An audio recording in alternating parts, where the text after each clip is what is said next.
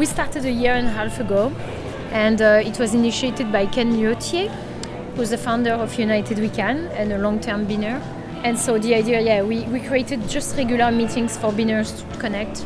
And then slowly or quickly, I would say, it became more like beaners really raised their concern about struggling to get more bottles and cans. So they were like, okay, we need to find ways to increase our income opportunities. And also they felt like they're very much stigmatized.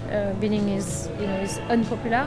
So they were really much like, okay, we're urban recyclers, we're helping with diverting a huge amount of waste every year from the landfill. So we created 3 pilot projects.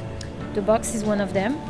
The other one is the beaner event. We send beaners on site during events to help with recycling, help with sorting the waste, but also, and then the third pilot is just a pickup. So we just put in touch beaners with office space or small businesses or even residents, and we help them to organize a pickup. So like once a week, for instance, you can get a beaner coming at your house and picking up your bottles. But we're hoping to expand and organize meetings for other beaners and kind of grow it, but we're starting small.